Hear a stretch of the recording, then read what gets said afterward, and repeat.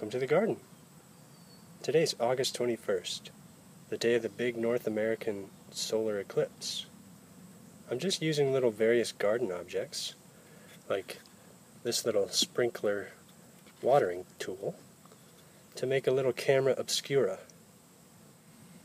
It's actually really easy to make a little camera obscura with any sort of a pinhole.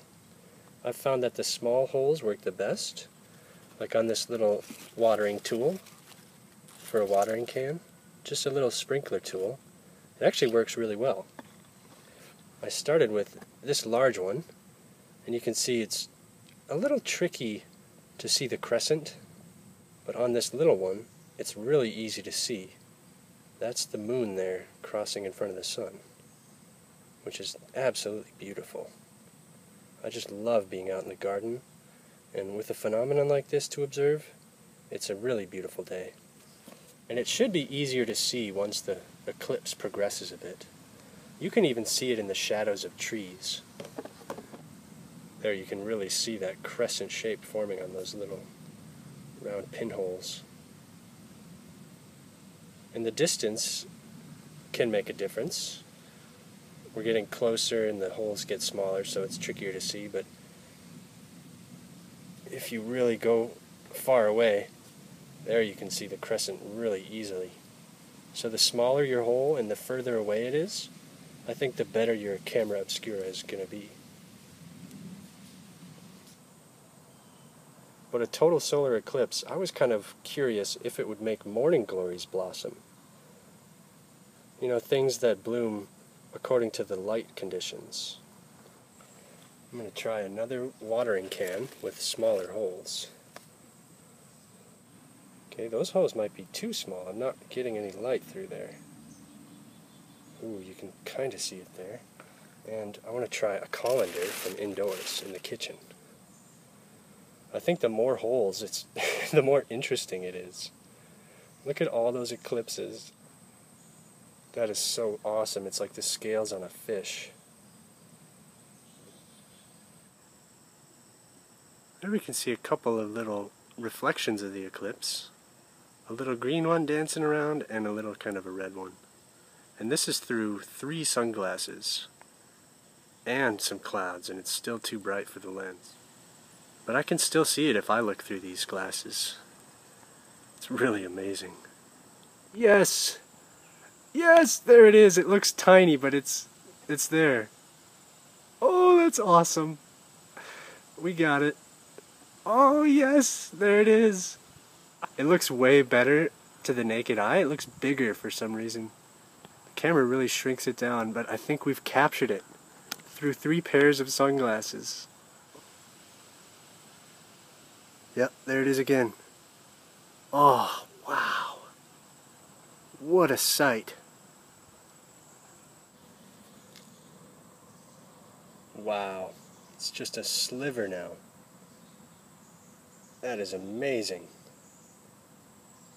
It is absolutely just a little sliver of sun. So I'm using 3 shades. You can see I've just layered them up, the smallest to largest. And these are really nice, polarized. I'm practically blind in these things. This is hilarious. But it's so worth it, because the eclipse is stunning. Oh, there we go. I caught a little bit of it. Oh, I can see with the naked eye right now. Yeah, but you can crease your eye. No, it's fine. Oh, yes! Can you see it? No. Look, just look. Oh, yeah. Oh. Come on, clouds. Get out of here. Get out of here, clouds. Go away. Go away. We want to see the eclipse today. Yeah, yeah, but that is cool. Oh, Is it yes. Here. Oh, I can see it. I just turned the brightness way down. Wow. Oh, there. Yeah. Yes. Wow, it's just a sliver. Wow. Wow, wow, wow, wow, wow. Wow. That was such a beautiful event. and that was only about 85% eclipsed.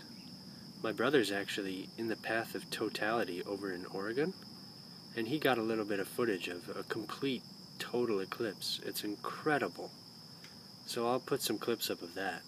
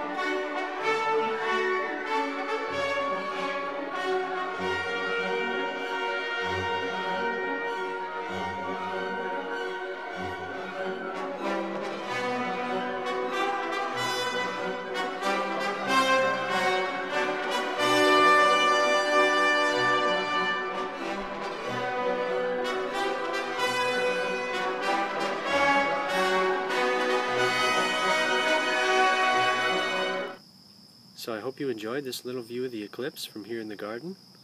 Thank you all so much for watching, and I hope to see you next time.